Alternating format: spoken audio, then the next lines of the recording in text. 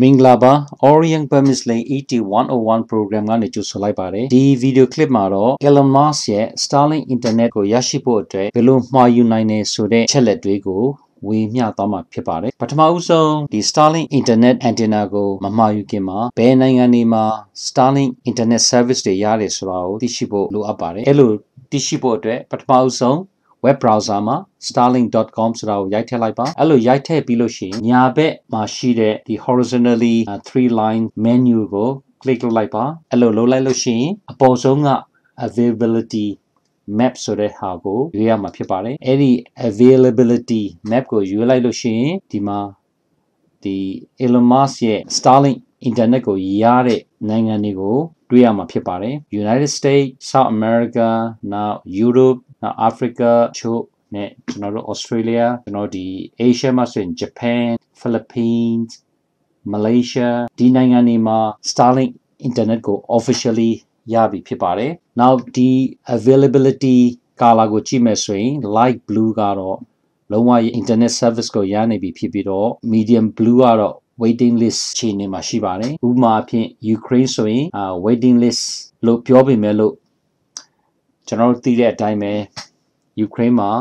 ဒီ Starlink internet ကိုကောင်းကောင်းအသုံးပြုနေတယ်ဆိုတာကိုကျွန်တော်တို့သိရှိပြီးဖြစ်ပါတယ် now category ကတော့ coming soon ဆိုတဲ့ category ဖြစ်ပြီးတော့ Yodia ပါတယ်ကျွန်တော်တို့ဒီYodia ပါတယ်နောက်ပြီးလို့ရှိရင်ဒီမှာ India ပါတယ်စသဖြင့်ကျွန်တော်တို့အိန္ဒိယချင်းတွေရဲ့ဒီ availability ကိုကျွန်တော်တွေ့ရမှာဖြစ်ပါတယ်ဒါမဲ့လို့ကျွန်တော် Yodia တို့ India တို့ရဲ့အခြေအနေကပါလဲဆိုရင် the pending regulatory approval ဆိုတော့ဒီသက်ဆိုင်တဲ့နိုင်ငံအစိုးရတွေခွင့်ပြုချက်ကိုသူတို့စောင့်နေတာဖြစ်တဲ့အတွက်ဒီ Starlink internet ကလက်တွေ့မှာဒီ signal ကိုကျွန်တော်တို့ရပြီမဲ့လို့သူတို့ကရတယ်ဆိုတဲ့ဟာကိုသူတို့ကြီးညာလို့မရသေးပါဘူးသက်ဆိုင်ရာနိုင်ငံတွေရဲ့ approval ရပြီးမှသူတို့ကကြီးညာမှာဖြစ်ပါတယ်တကယ်လက်တွေ့မှာတော့ဒီ Starlink internet ကိုမြန်မာပြည်မှာလည်းသုံးနေကြပါတယ်အဲ့တော့ကျွန်တော်တို့ဒီမြန်မာ availability ကိုကြည့်မယ်ဆိုရင်တော့လောလောဆယ်တော့အခြေအနေ service date is unknown at this time ဆိုပြီးတော့ပြောရတယ်ဆိုတော့မြန်မာပြည်အနေနဲ့ကတော့ရဖို့တော့ကြာအောင်မယ်ဒါမှမဟုတ်အိန္ဒိယချင်းနိုင်ငံဖြစ်တဲ့ India Yodia ဒီမှာတော့မကြခင်ရမယ်လို့မျှော်လင့်ရတယ်အဲ့တော့ဒီဘယ်နိုင်ငံဒီမှာ Starlink internet ကိုရတယ်လဲဆိုတာသိပြီးလို့ရှိရင်နောက်တစ်ဆင့်တက်ပြီးတော့ကျွန်တော်တို့ကသူတို့ရဲ့ internet ရဲ့ download speed နော် upload speed နဲ့ latency တွေကိုကျွန်တော်တို့ check လုပ်လို့ရတယ်ကျွန်တော်တို့ download speed ကို check လုပ်လိုက်မယ်ဆိုရင်လည်းဒီမှာကျွန်တော်တို့ color 5ခုပေါ်လာတော့တွေ့ရတယ်အမြန်ဆုံးကတော့ဒီကျွန်တော် light blue ပေါ့နော် Australia ဆိုရင်ဒီမှာ136 megabit per second နဲ့231 megabits per second ဒီကျွန်တော်တို့ရရှိနိုင်ပြီးတော့ဒီနည်းနည်း darker color ရှိတဲ့နေရာမှာတော့ကျွန်တော်တို့69 megabit ကနေကျွန်တော်160 megabit per second ပဲကျွန်တော်ရတာတွေ့ရတယ် Sydney အပါဝင်ပေါ့နော်ဒီမှာ Sydney တို့ Melbourne တို့အဓိကတော့အဲ့နေရာမှာ congestion ဆိုတာဖြစ်တယ်ဟိုသုံးတဲ့လူများတဲ့အတွက်ဒီ traffic congestion ဖြစ်တဲ့အတွက် speed ကနေသွားတဲ့သဘောမျိုးရှိတယ်ဒါမှမဟုတ်ဒီ Elon Musk ရဲ့ဒီ SpaceX ကနေတင်လိုက်တဲ့ satellite တွေများလာတာနဲ့အမျှဒီ congestion ကလည်းလျော့သွားနိုင်ဖို့အကြောင်းအရာရှိတယ်ဒါမှမဟုတ်လောလောဆယ်အခြေအနေဒီကတော့69 megabit per second နဲ့160 megabit per second ပဲကျွန်တော်တို့ရနိုင်တယ်ပြောတယ်ဒီ speed တွေကဘာကို base လုပ်ထားလဲဆိုရင် residential ပေါ့နော် residential fixed address ကိုမူတည်ပြီးတော့တင်ပြထားတာဖြစ်တယ်အဲ့တော့ဒီမှာကျွန်တော်တို့ဒီ speed တွေကဒီ business ဒီ roam mobility နဲ့ maritime မှာပတ်သက်ဘူးဒီ speed တွေအကုန်လုံးဒီ residential နဲ့ပတ်သက်တဲ့ speed တွေဖြစ်တယ်နောက်ကျွန်တော်ဒီ upload ကြည့်မယ်ဆိုရင်လည်း upload ကို click လုပ်လို့ရတယ်အဲ့ဒီ detail ကိုတော့ကျွန်တော်မသွားတော့ဘူးဘာလို့ကျွန်တော်စိတ်ဝင်စားတာကမြန်မာပြည်နဲ့ပတ်သက်ပြီးတော့စိတ်ဝင်စားတာဆိုတော့ခြားနေရာမှာ download speed upload speed latency ကကျွန်တော်တို့တိတ်ပြီးတော့ရေးမကြည့်ပါဆိုမြန်မာပြည်ကလောလောဆယ်သုံးနေလူကမများသေးတဲ့အတွက် download speed တို့ upload speed တို့ length 0ကတလောက်ပြဿနာဖြစ်မလို့မမျှော်လင့်ရဘူးတခုပဲရှိတာက officially တရားဝင်ရတယ်လို့မပြောထားသေးတဲ့အတွက်တခါကြလို့ရှိရင် technical အရတော့၎င်းတခြားအကြောင်းမျိုးကြောင့်ကျွန်တော်တို့မရနိုင်တဲ့ဟာမျိုးဖြစ်နိုင်တယ်အဲ့တော့ဒီဘယ်နိုင်ငံနေမှာကျွန်တော်တို့ဒီ Starlink internet service ကိုရနိုင်တယ်လဲဆိုတာသိပြီးလို့ရှိရင်ကျွန်တော်ဘယ်ပစ္စည်းကိုမှားမလဲဆိုတဲ့ဟာကိုကျွန်တော်စဉ်းစားရမယ်အဲ့တော့ဈေးအသက်သာဆုံးကတော့လောလောဆယ် residential ကိုပဲကျွန်တော်မှားမယ်residential ကိုမှားမယ်ဒီresidential နဲ့ roaming ပေါ့နော်နောက်တစ်ခုရှိတာ Australia မှာလို့ရှိရင် Australia မှာက fixed address နဲ့ဖြစ်မလားဒါမှမဟုတ်လို့ရှိရင်လဲ regional roaming ဖြစ်မလားဆိုတဲ့မိကုန်းနေကျွန်တော်တို့ကြည့်ရမယ် fixed address ဖြစ်နေလို့ရှိရင်ဥပမာ Australia မှာတဲ့ internet service က fixed address ဖြစ်နေလို့ရှိရင်အဲ့ဒီ antenna ကိုတခြားနေရာမှာသွားသုံးလို့မရဘူးအဲ့ဒီ address အဲ့ဒီလိပ်စာရှိတဲ့နေရာမှာပဲသုံးလို့ရမယ်သူက500 meters လောက်ကွာသွားလို့ရှိရင်သူက internet signal မရတော့အဲ့တော့ကျွန်တော်တို့ Australia က internet ကိုဒီ dish ပေါ့နော်ဒီ dish ကျွန်တော်ဒီ Starlink dish antenna ကိုမှာပြီးတော့မြန်မာပြည်မှာသုံးမယ်ဆိုရင်ဒါမှမဟုတ်လို့ရှိရင်လည်းဂျပန်မှာရှိတဲ့ဒီ Starlink antenna ကိုမှာပြီးတော့မြန်မာပြည်မှာသုံးမယ်ယူရီးယားမှာသုံးမယ်တခြားနေရာမှာသုံးမယ်ဒီ service plan ကဘာဖြစ်ရမလဲဆိုရင်ဒီ roaming ဆိုတာဖြစ်ရမယ်ဒီနေရာမှာကျွန်တော်တို့ဒီ business တို့ mobility တို့ maritime တို့ကျွန်တော်မပြောတော့ဘူးကျွန်တော် roaming ဆိုတာကိုနှိပ်လိုက်မယ်နှိပ်လို့ရှိရင်ကျွန်တော်တို့ဒါ standard dish ပေါ့နော်ဒါ residential standard dish ကျွန်တော်ပေါ်လာမယ်အဲ့မှာကျွန်တော်တို့ဘာလို့ရမလဲဆိုရင်ကျွန်တော်တို့ဒီမှာ roaming ကိုရွေးမယ်ပြီးလို့ရှိရင်ကျွန်တော်ဒီ address ကိုကျွန်တော်ရေးမယ် let's say random address ပေါ့နော်150 Empire Bay Drive Empire Bay နော် Australia ဒီ address ကိုလုပ်ပြီးတော့ကျွန်တော် order now လို့လုပ်လိုက်လို့ရှိရင်ဘာပေါ်လာမလဲဆိုရင်သူကဒီမှာကျွန်တော်တို့ order Starlink เนาะဒီမှာ to description လေးပါတယ်အဲ့တော့ Australia ကိုကျွန်တော်တို့ရည်ညွှန်းပြီးပြောမယ်ဆိုရင်တော့ဒီ hardware เนาะ hardware ကိုဘယ်လောက်ကျမလဲဆိုရင်လောလောဆယ်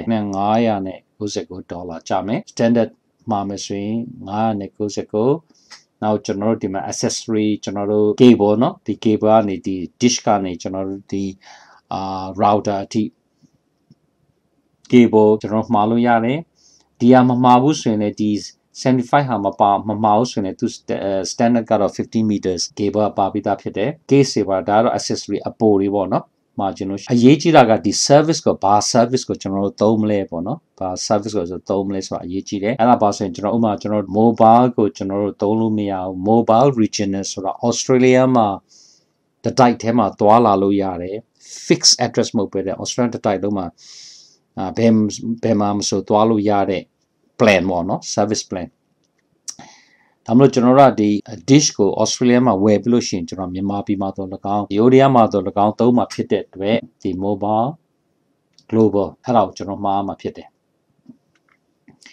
ဟောဒီမှာကျွန်တော်ဒီ mobile priority ဆိုတဲ့ဟာတော့$4လောက်ပိုဈေးကြီးတယ်ဒါမှမဟုတ်အဲ့ဒီဟာတော့ကျွန်တော်တို့မလိုအပ်ဘူးလို့ထင်တယ်ဘာလို့ဆိုမြန်မာပြည်မှာခုနကျွန်တော်ပြောခဲ့တဲ့အတိုင်း Starlink antenna set internet ကိုသုံးတဲ့လူတွေကတလောက်မများသေးတဲ့အတွက် congestion ဆိုတာကျွန်တော်ရှိဖို့internet နဲတယ်ဆိုတော့ speed download speed upload speed တွေကတိတ်ပြီးတော့ competitive ဟိုတယောက်နဲ့တယောက်ပြိုင်ပြီးတော့လုံးသုံးစရာမလိုတဲ့အတွက်ဒီလောက်ဆိုကျွန်တော်လုံလောက်ပြီလို့ထင်တယ်အဲ့တော့ဘယ်လောက်ဖြစ်မလဲဆိုရင် Australia ကျွန်တော်မှာလို့ရှိရင် dish က$599နောက် mobile plan ကတစ်လเนาะဒါတစ်လကို Australia 300ကျမယ်ဒီကြားထဲမှာကျွန်တော်ဒီ cable တို့ဘာတို့လိုချင်လို့ရှိရင်တော့အဲ့ဒါတော့အပူပေါ့နော်အဲ့တော့ဒါမှာမယ်ဆိုရင်နောက်ဒါတွေ click ရွေးပြီးလို့ရှိရင်ဒီမှာကျွန်တော်တို့ဒီ address တို့ဘာတို့ထည့်ရမယ်ပြီးလို့ရှိရင် shipping address နာမည်နောက်ဒီမှာtotal ဘယ်လောက်ကျမလဲဆိုတာသူပြောမယ်$300 per month that a service fee plus $599 at a hardware now delivery shipping at $30 now ကျွန်တော်တို့ဒီနိုင်ငံပေါ့နော်ကျွန်တော်နောက်နိုင်ငံတခုမလေးရှားကိုကျွန်တော်ရှင်ပြီးကြည့်အောင်ပထမဆုံးပဲ platform ဆို roam ကိုသွားမယ်ပြီးလို့ရှိရင်ဒီ address မှာကျွန်တော် randomly ခုကျွန်တော်ရိုက်ထည့်လိုက်မယ် Jalan Malacca Kawasan no so ရိုက်ထည့်လိုက်မယ်တခုပေါ်လာပြီ so that just randomly pick နော်ပြီးလို့ရှိရင် order now Malaysia မှာရှိတဲ့နေတဲ့လူအနေနဲ့မှာမယ်ဆိုရင်ဘယ်လောက်ပေးရမလဲဒါ Malaysian ringgit နဲ့เนาะ standard ဆိုရင် 2300 service ရွေးမှာကဘာရွေးမလဲဆိုရင်mobile global เนาะ mobile global ရွေးရမယ်ဒီမှာတော့သူက accessory list တွေမပါဘူးဆိုတော့ဒီ hardware ကကျွန်တော် standard mobile global ရွေးရင်ဘယ်လောက်ကြာမလဲဆိုရင်ဒီ Malaysian ringgit 2400ကြာမယ်ပေါ့နော်နောက်တစ်ခုကျွန်တော်ရှင်းပြမှာကဂျပန်เนาะ random address တစ်ခုရိုက်ထည့်လိုက်မယ်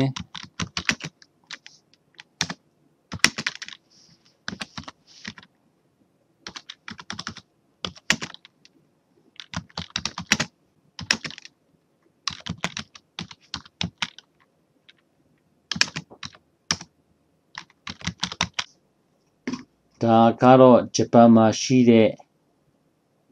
သူတယောက်အနေနဲ့ Starlink ကိုမှာတဲ့အခါမှာရိုက်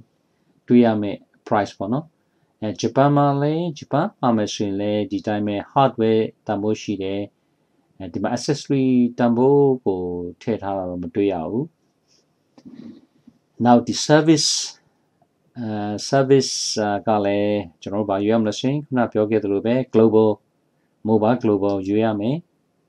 နော်ဆိုတော့ဘယ်လောက်ရှိလဲဆိုရင်36,500 Japanese yen ဒါတော့ hardware အတွက်နောက်ဒီ mobile အတွက်ကြတော့ mobile global plan ဒါ service plan က 25,900 Japanese yen နောက် total ကတလောက်ကျတယ်ပေါ့နော်ဒါကတော့ခုနကျွန်တော်တို့ပြောသလို Australia ရဲ့နောက် Malaysia နောက်ပြီးလို့ရှိရင် Japan ဆိုပြီးတော့၃နိုင်ငံရဲ့ကုန်ကျစရိတ်ပေါ့နော်ဒီ Starlink internet ကိုရဖို့အတွက်အဲ့တော့ Australia တော့၎င်း Malaysia တော့၎င်းJapan တော့၎င်းအဲ့နိုင်ငံတွေကနေဆိုရင်ကျွန်တော်တို့ပို့ပြီးတော့အဆင်ပြေမယ်မြန်မာပြည်မှာသုံးဖို့အတွက်ကိုအဲ့တော့ဒီ၃နိုင်ငံမှာဘလောက်တန်ဖိုးတွေရှိလဲဆိုတဲ့ဟာကိုကျွန်တော်အခုရှင်းပြမယ်ပေါ့နော်အဲ့ဒါကိုကျွန်တော်ရှင်းပြမယ်အဲ့တော့ရှင်းပြမယ်ဆိုရင်ကျွန်တော်ဒီမှာ countries မှာ Australian dollar $1ကိုကျွန်တော် base လုပ်ထားတယ်ဆိုတော့ Australian $1 Malaysian 3 ringgits Japan ဆိုရင် 94.5 yen နောက် Singapore ဆိုရင်$0.88ဖြစ်တယ်ဒါဒီနေ့ currency exchange rate ပေါ့နော်အဲ့တော့ standard hardware dish ကိုကျွန်တော်တို့ဒီ Australia price တွေနောက် Malaysia price ရဲ့ Japan ရဲ့အဲ့ဒါကိုကျွန်တော်တို့အားလုံးရှင်းလိုက်ပြီးတော့